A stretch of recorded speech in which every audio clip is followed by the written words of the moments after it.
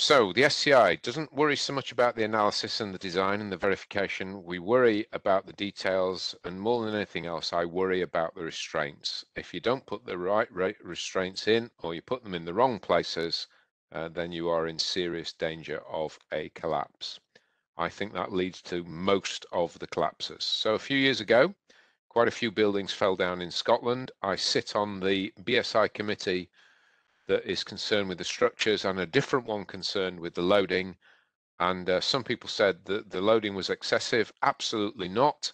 The loading was within the normal design requirements for snow loads. So people should have designed for it. And yet lots of buildings collapsed under this snow load. So here's a headline. Here's another headline. So lots of them occurred. You can see this is back in 2010. There was no requirement to change the snow loading. The snow loading was perfectly fine. So here's another headline, again, about the situation in Scotland. And here's a picture.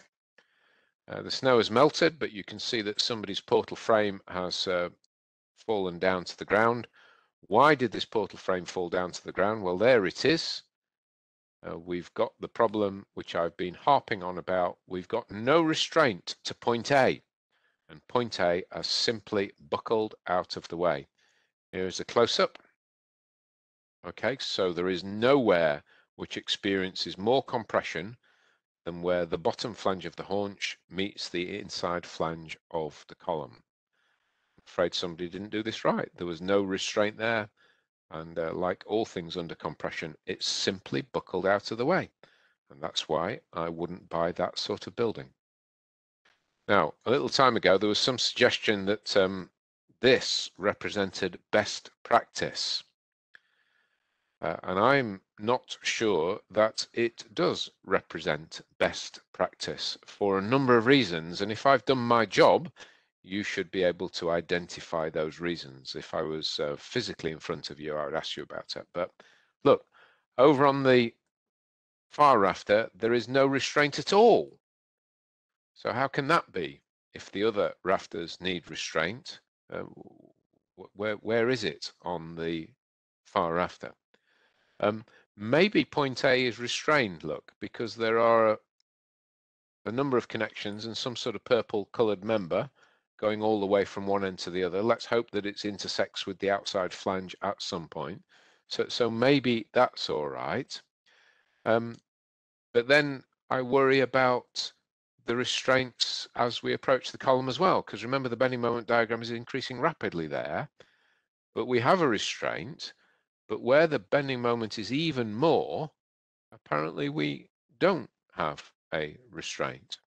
So that's one issue. And the second issue is that the restraint which is shown is restraining the inside flange of the bottom flange of the rafter. It should be restraining the flange where the compression is, which is the bottom of the haunch. So I'm afraid to say I don't see these details as representing good practice.